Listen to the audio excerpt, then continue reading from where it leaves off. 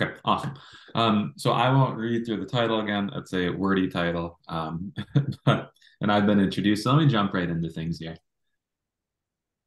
So before I jump into the specifics of this paper, I want to kind of address, why the focus on artists or arts grads, and really that's a focus based on intrinsic motivation.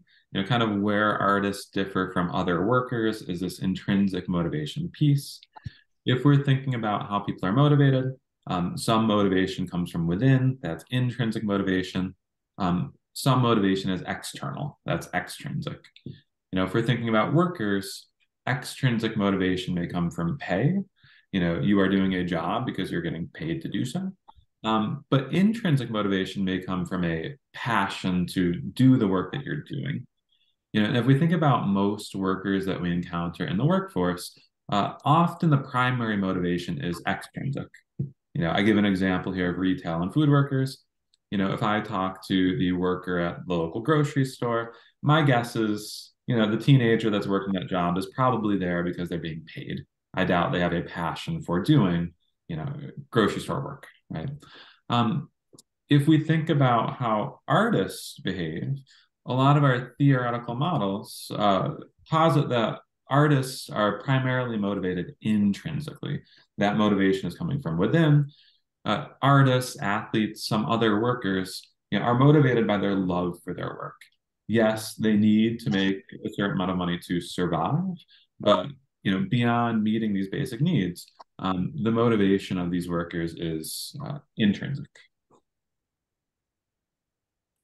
And if we look at a lot of the literature that is focused on the careers of artists and arts majors, one of the consequences of this intrinsic motivation is that we see a labor market with a lot of kind of bad characteristics. The precarious labor market might be the term here, in part driven by compensating differentials. Because the workers enjoy their work, they may be willing to accept kind of worse work conditions. And if we look at some of the literature, artists tend to have low average incomes, high level of unemployment relative to other similar workers.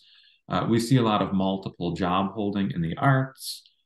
We also see a lot of self-employment and contract work.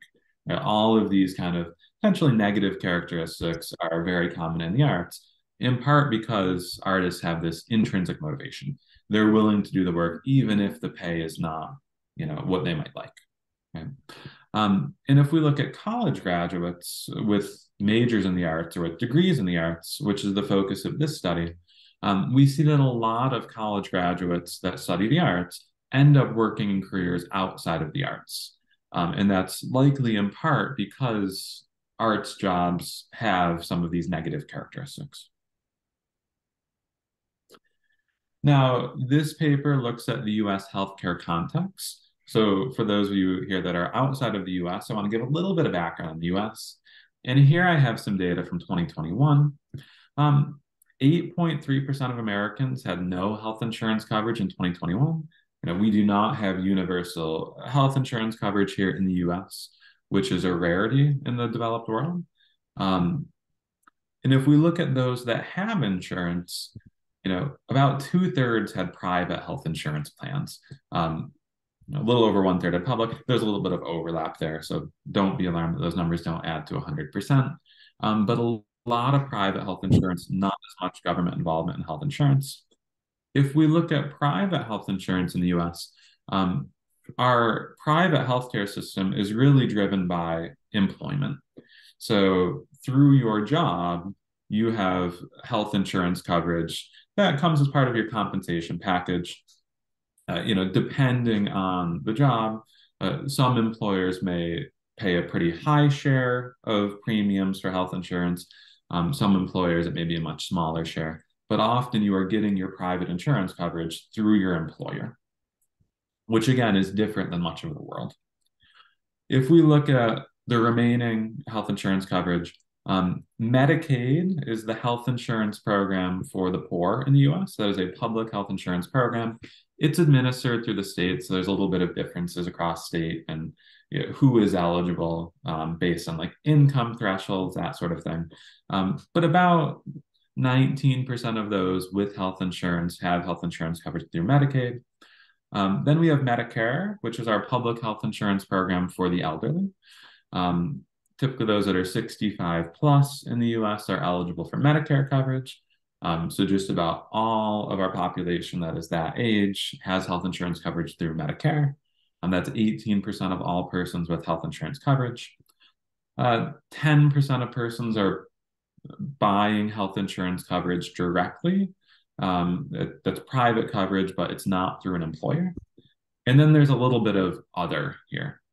For example, health insurance coverage for veterans may be purchased through the Veterans Administration. So a little bit of other. But again, emphasis here on the fact that the US is very different than a lot of other contexts when it comes to health insurance. So the focus of this study looks at the Affordable Care Act, which was a comprehensive healthcare reform law enacted in 2010. This was during Barack Obama's administration. You'll often hear the Affordable Care Act referred to as Obamacare. In terms of some highlights, certainly going into all the details of Obamacare is beyond the scope of this presentation, but a couple of big things that Obamacare or the Affordable Care Act did. One thing was the expansion of Medicaid coverage. States had the ability to opt in or opt out to this Medicaid expansion, but for those states that opted in, which are more than half of states, the income threshold for qualifying for Medicaid was lifted. I think it went from 100% of the poverty line to maybe 137% or something along those lines.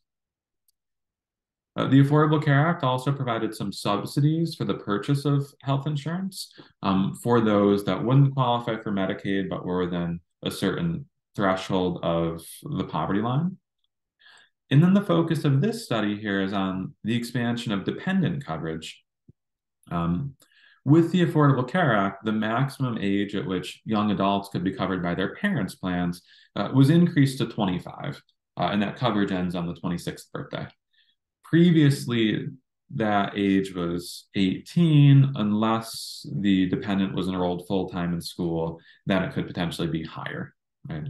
But really, one of the largest groups of uninsured Americans before the Affordable Care Act were those persons like in their 20s, not too old to be on their parents' plans, but potentially not in jobs where they were getting employer coverage. The Affordable Care Act closed the gap for a lot of young adults. So getting to the research question, what we look to answer in this paper is, how did the Affordable Care Act's dependent coverage expansion affect the career choices of young college graduates with degrees in the arts? And we hypothesize here that young college grads with degrees in the arts would be more likely to work as artists following the ACA's expansion. We could think of this from the perspective of a lot of existing theory on how artists behave. If we think of this within Throsby's work preference model, artists derive utility from time engaged in artistic creation. Artists are going to seek to maximize their time working in the arts, subject to needing to meet some minimum level of income to survive. And there have been many extensions of this work preference model, notably extensions that bring in non-labor income, suggesting that non-labor income should increase time spent engaged in artistic work. If we look at how the ACA's dependent coverage expansion would then potentially impact career choices of young arts graduates, it should reduce the minimum income they'd need from employment to survive. Since they can get health insurance coverage from a parent, they don't need to worry that their job is providing health insurance coverage, which means that maybe they could work in the arts or spend more time creating their art rather than working elsewhere. We could also think of this health insurance coverage as non-labor income, and looking at the extensions of the Throsby model, more non-labor income leads to more time spent working in the arts. So again, kind of the takeaway here, having this health insurance coverage through a parent should open up the potential opportunity for these college grads to go and work in the arts. And why are we looking at arts graduates? Well, we're assuming that because these individuals got degrees in the arts, that they're potentially interested in working in the arts, right? This is a subset of college graduates that we think would have, a likelihood to want to work in the arts if it's possible for them financially. A little bit of discussion of literature, and we already discussed some literature previously, but um, there's a 2020 paper with several authors that found that the Affordable Care Act had a large impact on health insurance coverage for young artists, and notably a bigger impact than for other young workers, in part because the precarious nature of arts work likely led to a lot of arts graduates not working in jobs with health insurance coverage, or a lot of artists not having health insurance coverage. So Affordable Care Act had a big impact on health insurance coverage and bigger impact for artists than other workers. And then looking at some of my own prior work and a similar paper by Albana, these papers looked at the impact of student loan debt on working in the arts. And I had found previously that having student loan debt decreased the likelihood college graduates with majors in the arts were working as artists, right? And we could also think of that within this context of the work preference model. Having student debt is raising that minimum income level that you need to survive. So kind of an opposite effect to what we see for the Affordable Care Act, right? So having debt is going to decrease your likelihood of working in the arts because you need to make more money to survive. Affordable Care Act, by gaining health insurance coverage from your parent, you need less earned employment income to survive, right? So kind of predicting opposite effects here. So moving on to the data. For this study, we use US Census data from the American Community Survey. American Community Survey surveys a 1% sample of the US population. It's a random sample. The data collection is yearly. Lots of questions are asked about employment, education, and all sorts of things. The years we look at are 2009 to 2013. That gives us a short window before the Affordable Care Act is implemented, and then a short window afterwards. Note that undergraduate major was first recorded in the American Community Survey in 2009. So we can't go back before 2009 because we don't know college majors for those persons. And in terms of sample restrictions, we're restricting our analysis to those who are employed, with the exception of a few regressions that you'll see in a bit. College graduates, those that majored in an arts field, which I'll define in a slide or two.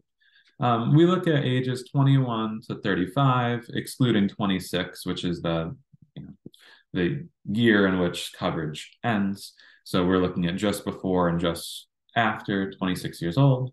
So those slightly younger, slightly older. And we are excluding persons in institutionalized populations and active military personnel, which is a small share of our sample. Some definitions here for artists and also our arts majors. So here's a list of the majors that are included among arts majors.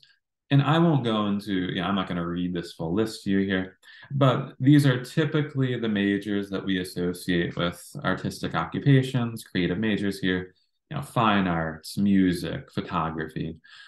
We also include art and music education, literature and composition, so some of these creative majors. We use two different definitions of artists. The first is a more narrow definition. This aligns with the definition of the National Endowment for the Arts, which includes kind of traditional artist jobs that correspond to our primary arts majors, like artists, actors, musicians, dancers, those occupations. And then we use kind of a broader definition of arts occupations, think more along the lines of like the creative trident model, where that includes NEA artists, and then some additional occupations that the American Community Survey includes within like arts and entertainment occupations. So, while authors are included among National Endowment for the Arts artists, editors are not. Editors are included in the ACS arts occupation variable.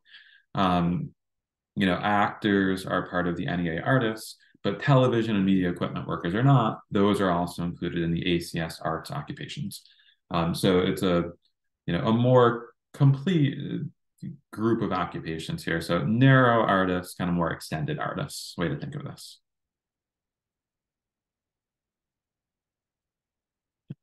I do want to make a note on how occupation is defined in the American Community Survey data. So respondents are only allowed to report one occupation when they are completing the American Community Survey, and they are asked to report the occupation where they are working the most hours. So if a person is working both in the arts and outside of the arts, they would be classified as an artist if they work more hours in the arts than out of the arts. They would not be classified as an artist if they're working more hours in the other occupation, right? So to the extent that we are seeing impacts here, it could be the case that the Affordable Care Act is pushing some workers out of non-arts work into arts work exclusively. Right? So you're going from working an administrative job to an arts job. It could be the case that the Affordable Care Act is pushing workers into more hours in their arts work. So potentially you're still working two jobs, but before you were working 10 hours in the arts and 30 hours in an administrative role or something. Now you're working 30 hours in the arts and 10 hours in the administrative role. And note here that it's also possible that for some of our arts graduates, they may be increasing their level of arts work, but not enough to make it the primary occupation. Right? We could see for some workers, maybe before they're working 10 hours in the arts and 30 hours in an administrative role. After the Affordable Care Act, now they're working 15 hours or 20 hours in the arts, but it's not enough to be their primary occupation. So that is something to note. The effects we are observing are effects on the share of arts graduates whose primary occupation is an arts occupation. So something to at least think about. I give a table of descriptive statistics. And again, I'm not going to read through these numbers for you here, but a few things I'll note. Just under 90% of our workers have health insurance coverage. In terms of the share working in arts occupations, with that broader definition, that's between about 17%. With the more narrow definition, it's about 14%. So a lot of arts graduates work outside of the arts. Otherwise, our treatment and control groups, the under 26, over 26, look pretty similar. I will note, of course, the older part of the sample, they're more likely to be married, which is not surprising. Also more likely to have a master's degree or higher. Again, not surprising. Otherwise, these two groups look similar.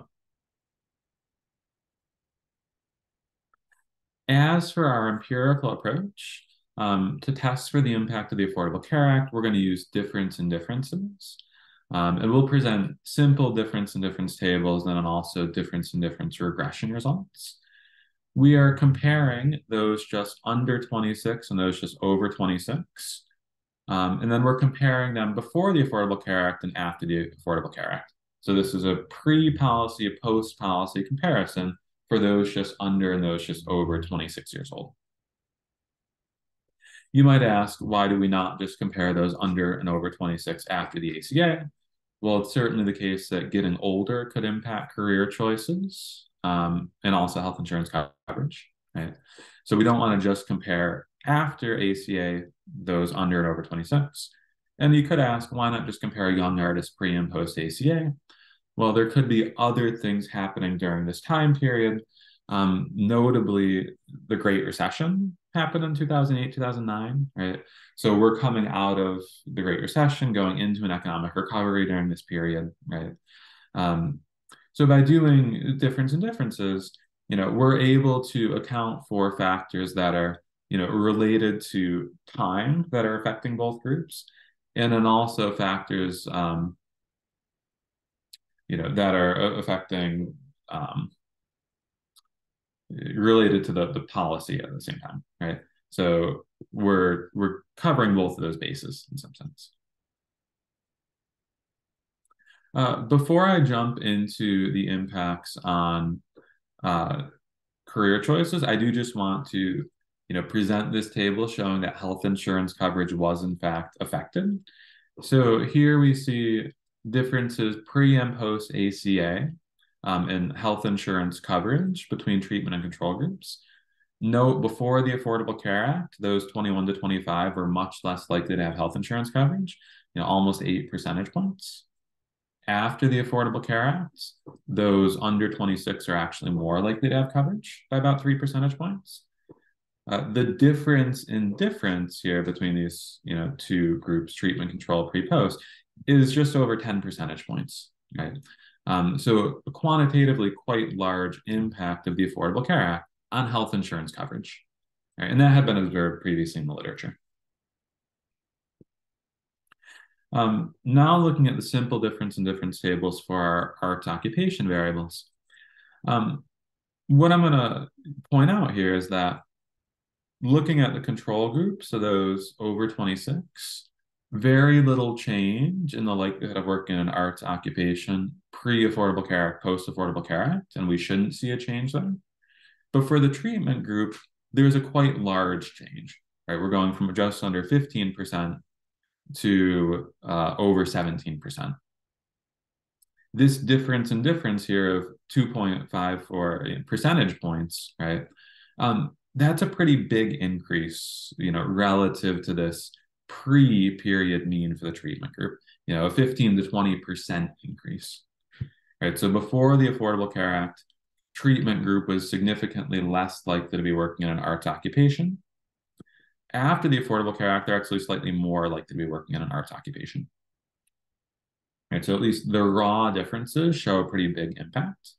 And that's the same for our NEA artists also, right? Again, not a big difference pre-post for the control group, pretty big difference pre-post for the treatment group. If we compare treatment and control pre, pretty big difference. Compare treatment and control post, no difference at all. Again, that's about a 20% difference relative to that pre-period mean. So pretty big impacts. For the regression models, we're presenting linear probability models, though note that if we use logistic regression, the results are unchanged. And all of these models have heteroscedasticity or robust standard errors clustered on the state. The controls we include in these regression models include demographic controls, educational controls, and some geographic controls. And I won't read through those for you, but a lot of the standard controls you'd expect in regression models here. So here is our primary results table. This gives the difference in difference regression results. We do present results first for that health insurance coverage. And again, we're focused here on this post-treatment interaction. So this is the difference in difference effect. And notice, more than a 10 percentage point impact on health insurance coverage. And if we look at the likelihood of working in the arts, the Affordable Care Act, increased the likelihood of working in an arts occupation or as an NEA artist by over 2 percentage points, which are, quantitatively large impacts relative to the mean. Those are all statistically significant with p less than 0.01. So big impacts in line with what we expected. We then go through a series of robustness checks. The first robustness check looks at impacts on employment. So one potential counter argument here is that the Affordable Care Act's dependent coverage expansion could lead some arts graduates to leave the workforce. Maybe some arts graduates were working simply to have health insurance coverage. And now that they could get it through their parent, they don't need to work anymore. If it's the case that more arts graduates working outside of the arts were leaving the workforce than those that were working inside of the arts, maybe our denominator's changing while our numerator's not really changing, and that could be driving effects. We run some regressions to test for this. If that were the case, we'd expect this post-treatment interaction for these employment regressions to be negative. What we see here, these effects are positive but insignificant. So no impacts on employment. So that counter argument doesn't seem to hold weight. Another useful robustness check is to look at the type of insurance coverage. Now, the dependent coverage expansion allowed young adults to gain access through their parents' employer plans. So we should only observe effects for arts graduates with employer health insurance coverage, right? There's no reason if you're getting coverage through Medicaid, for example, that there should be any impact on your decision. The Affordable Care Act was only affecting those employer plans with the dependent coverage. And what we see here is if we break up the results by type of insurance, big significant impacts for those with employer insurance. If we look at those with other insurance types or no insurance at all, those effects are negative but insignificant. So no effect for other insurance or no insurance, big positive impacts of post-treatment for those with employer insurance. Again, suggesting that it was this dependent coverage expansion that's driving the effects that we observe. And then the last robustness check that I'm going to show here in this presentation focuses on other college graduates, right? Our argument at the start here is that it's the nature of artistic work that's driving the effect that we see for arts majors. Because our arts majors are, intrinsically motivated, and also because work in the arts is often precarious, right? Less health insurance coverage, lower pay. We shouldn't see similar effects for graduates of other majors, right? So we present some results for other majors, business majors, engineering majors, computer math and stats, and education here, right? There's no reason to think that the Affordable Care Act is going to drive more business majors to work in business, right? For business majors, working in business jobs are likely to provide health insurance coverage anyway, right? And we see no effect for business majors. Same thing with engineering majors. Again, engineering jobs are likely to provide health insurance coverage, right? And probably high earnings relative to other things engineering majors could do. Again, no effect here for engineering majors. Same for math and stats majors, computer math and stats majors, not more likely to work in computer and math occupations. Similarly for education majors, we actually see a small negative impact here, marginally significant. But again, no positive impact like we see for arts majors. So really, this is a phenomenon that is unique to our arts graduates, consistent with what we think, of arts graduates behaving differently in our theoretical models. So coming along to conclusions, and I see I'm doing okay here on time. Overall, we see that the dependent coverage expansion led to an increase in coverage for arts graduates. And this increase in coverage led to an increase in the likelihood that arts graduates are working in the arts. Again, more than 2 percentage points, which is a big impact, relative to the mean for our treatment group in the pre-period, right? Talking 15 to 20% impacts. So big impacts.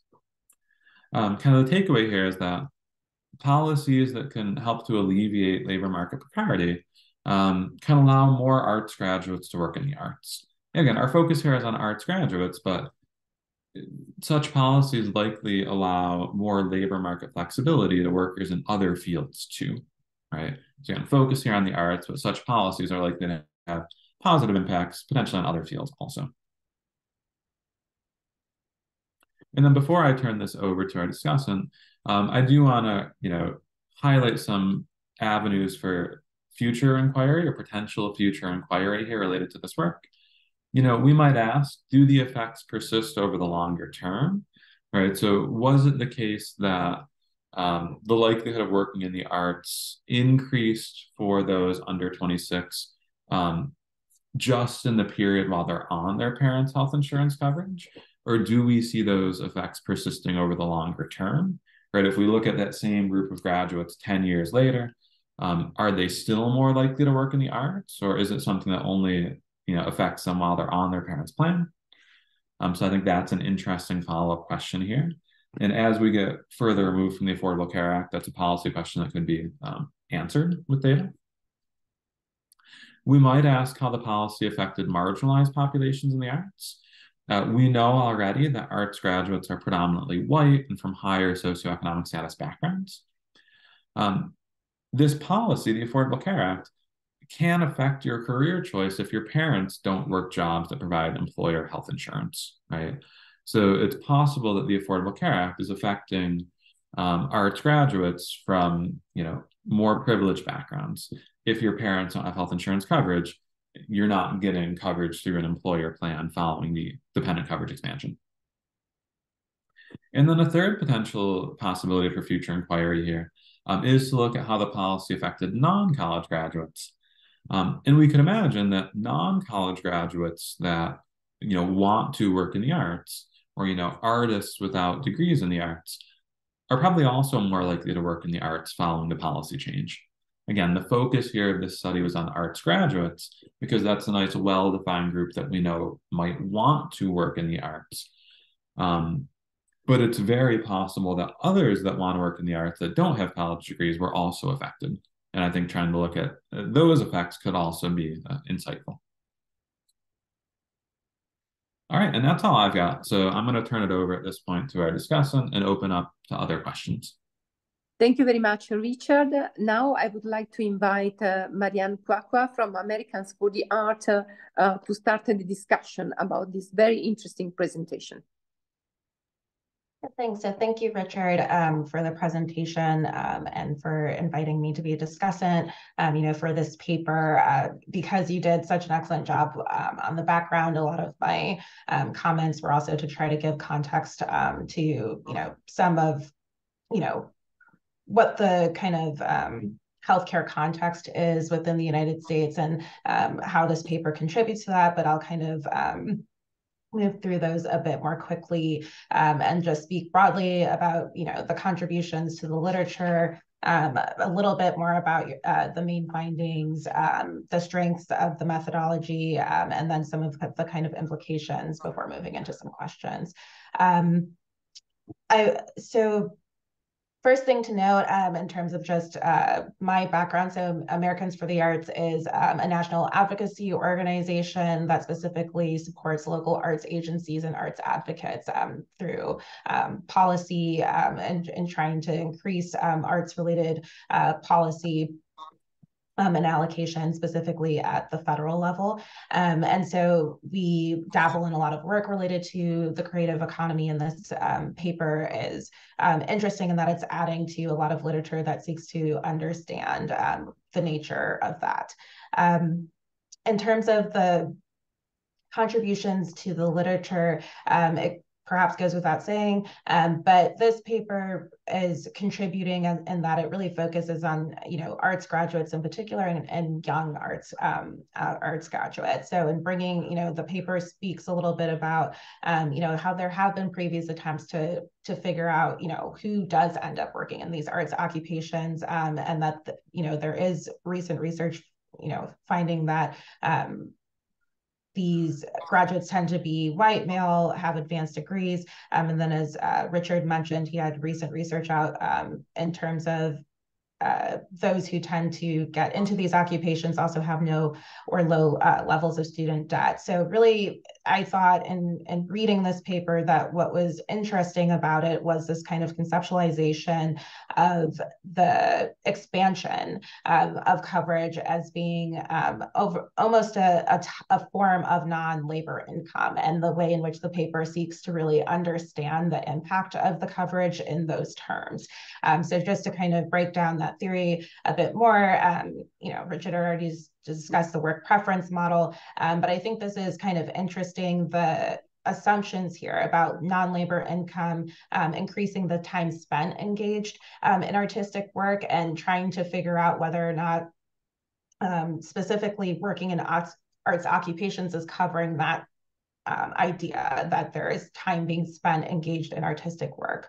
I also think that as Richard mentioned, the really interesting thing about this is also this idea that the coverage is happening under a parent's plan. So trying to conceptualize this in there is conversation within the paper about decreasing dependence, and whether or not this is another form of thinking through how does health insurance decrease dependence on the overall economy, and what are the effects of that. And I have a couple comments at the end in terms of thinking through this from the lens, possibly thinking about this through the lens of decommodification, and whether or not that would add a little bit more to what you were trying to discuss in terms of the overall effect for arts graduates. I also think it's important to mention that the strength of this, in terms of one of the strengths of this paper, is that a lot of the extant research currently finds that dependent coverage policy does not have an effect. So it's really important to note that the overall finding that this coverage did impact the career choices of arts graduates shouldn't be kind of taken lightly, that is an advancement in this specific part of the literature about how health insurance affects job candidates. I also wanted to mention again and bring up this Sony, Friedman, and Simon paper that focuses on how the health insurance coverage amongst artists in particular expanded because of the ACA, and just noting that this is another way of kind of confirming some of those findings. So Richard has already talked about some of the robustness checks, and so I also won't go through those in great detail, but wanted to emphasize that last one that he spoke about related to how does this compare to other sorts of arts graduates. So found that to be a particularly strong part of this, in showing that there's something unique about, again, the precarious nature of arts jobs, and wondering whether or not, again, there could be a little bit more spoken to, how do arts graduates, the multiple sorts of jobs that arts graduates have. So emphasizing again that, when it comes to arts graduates, there is something unique about their occupational choices. And I think that is a good way of showing it in comparison to some of the other sorts of groups. So just to move then a little bit more into the implications and the suggestions that were discussed in the paper as well. So just to reiterate that the main finding here really was that the results of the research indicate that the dependent coverage expansion increased the likelihoods that arts majors were working in arts occupations. I also think that there's ways to kind of think through whether or not, these definitions really capture that entirely. Is it really that they're working as artists, or are they working within kind of creative economy jobs? It might be a slight distinction, but again, I know you talked about the NEA having that more restricted definition, but I think some of the theoretical underpinnings that you speak about in terms of intrinsic motivation could relate specifically to one group of artists versus the other a little more strongly, and it might be worth teasing that out a bit more as well. I also wanted to note, for those of you that didn't read the paper, that the impacts were really driven by those with employer insurance, and again, restricted to those who were employed. So as Richard talked about, kind of the new avenues would really seek to see what percentage of the population who are artists, again, don't have those degrees, and what do their kind of occupational trends look like. I also think that, a big thought that came to mind as well is kind of thinking about the unique advantages that the dependent coverage affords to those with, again, traditional family structures. So thinking through, what does this prerequisite in terms of having parents with health insurance truly mean? And I know that you mentioned that at the end, but I wanted you to speak a little bit through what are the research studies that we would need to see happen in the future to really tease that out, and to understand whether or not there's a higher percentage of those sorts of individuals working in these occupations, and what are the implications of that. Then related to the point that I talked about in terms of decommodification, I thought it would be really interesting to maybe add that into this conversation in terms of thinking about worker reliance on spousal and employer benefits. That's one of the premises of this paper, and why it was so interesting is trying to show that, through this coverage, there was able to be a decrease in this worker reliance on specifically spousal and employer benefits for young artists. But some might also argue that this coverage also increased reliance on parental figures. And so trying to figure out how does that increase in reliance on parental figures factor into some of this in terms of, how does the consistency of a parent's job affect the life choices or the occupational choices of their children, and how can changes within their insurance then end up affecting this group in the long term. Which also goes to say that, in this presentation, I was happy to see that you added a lot of information about,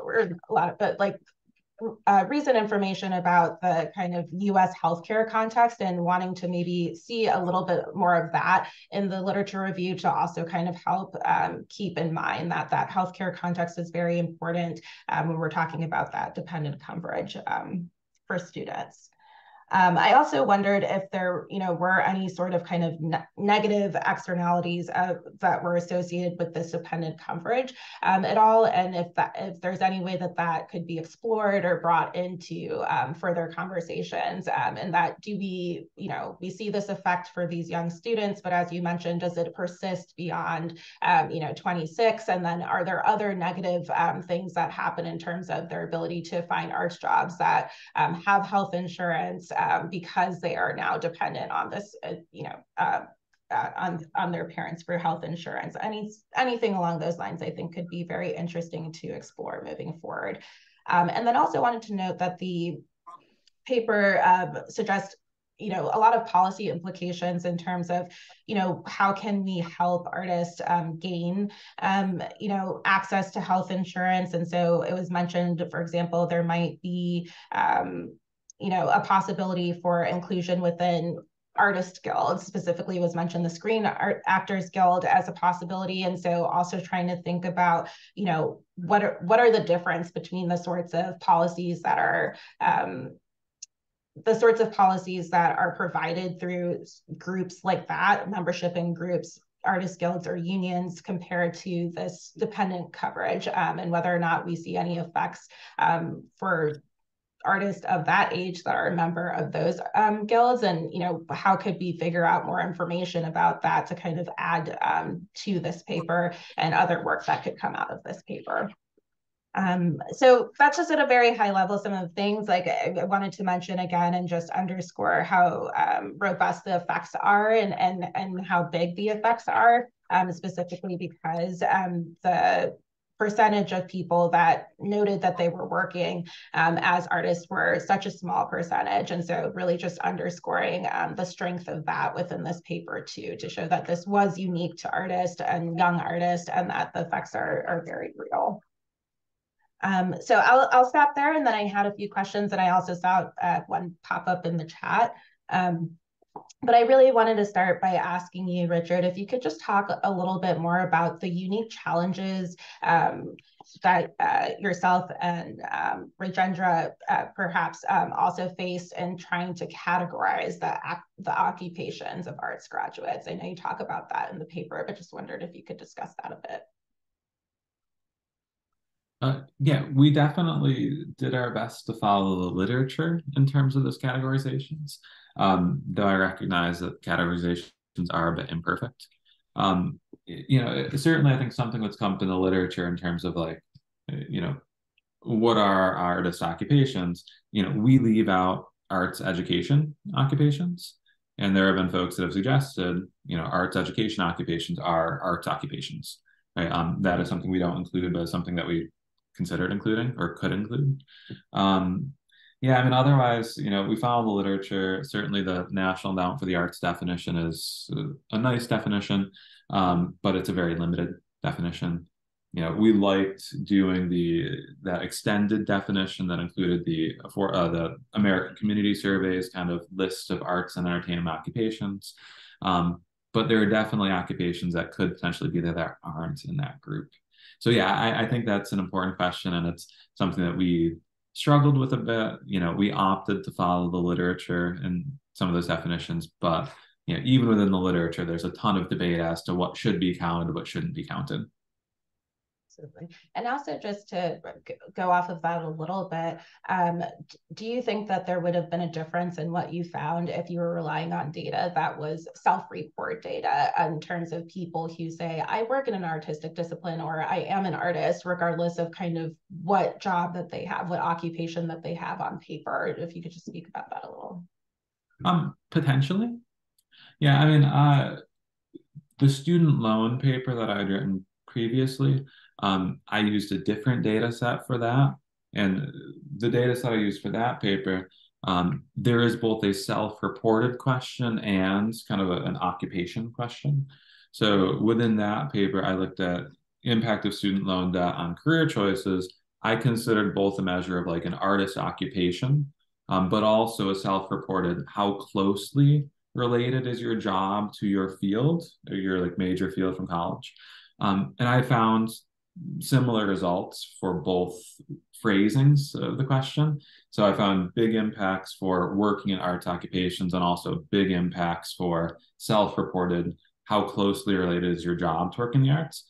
But within that paper, if you look at the jobs that people said were closely related to their degree, there were some jobs like in healthcare fields that artists felt were closely related. And maybe that is things like art or music therapy that we might think, but there's not granularity within the ACS occupations to say, is your therapy job art or music therapy? That might be really an arts job hidden as a health job.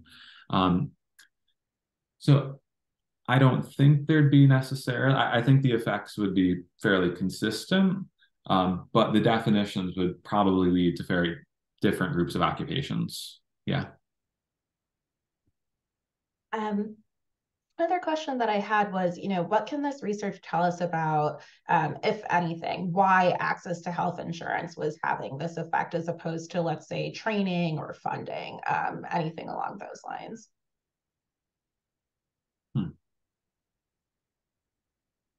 That's a good question. I mean, I'd like to think there are lots of things that could matter. Like the student loan paper, debt elimination seemed to matter. Health insurance in this paper seems to matter. I think really anything that is affecting, potentially non-labor income or, affecting really the need for income for artists could matter. And I'm curious to see, what papers are in the future that look at other potential sources of non-labor income. Debt.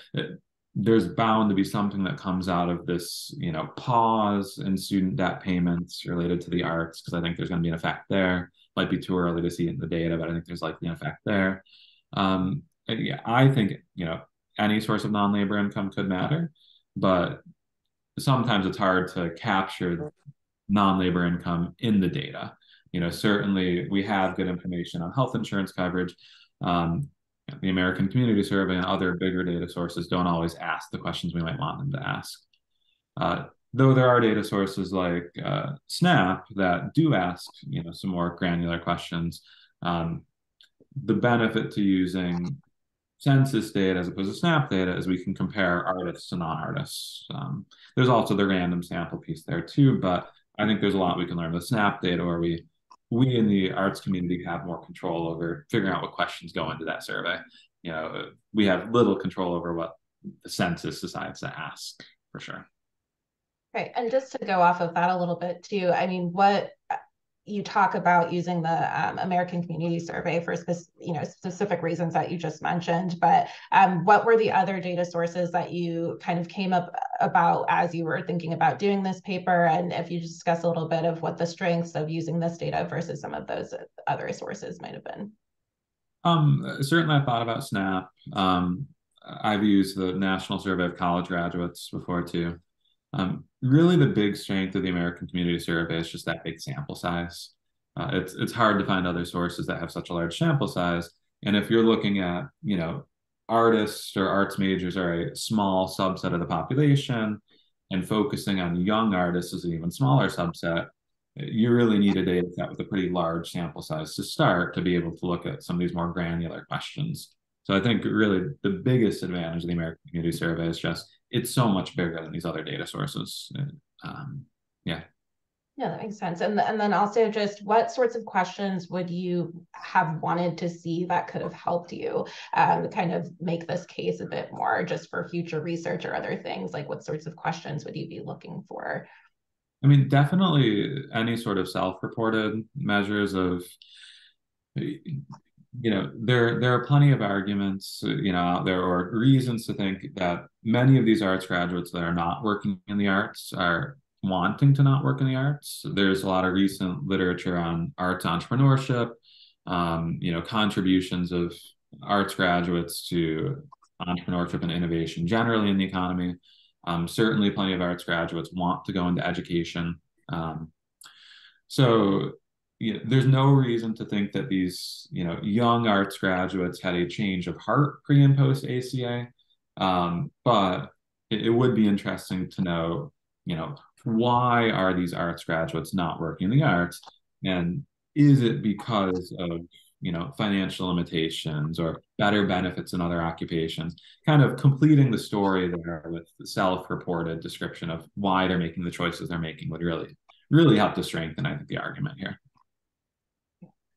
And what could you say about how the availability of arts jobs factors into this picture at all in terms of not only the decision making, but then also the likelihood that young arts graduates would pursue arts occupations in general?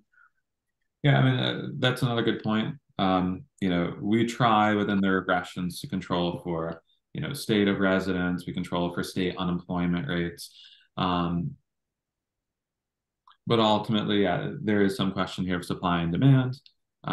There's not a reason to think that, the young arts graduates are going to face a different supply scenario than older arts graduates in the same state necessarily, but I think kind of a longer term implication of this question is, okay, great. In the short term, these arts grads are more likely to work in the arts, but they're probably displacing other arts grads, right? Are young arts grads displacing older arts grads? What is kind of the net effect on artistic employment?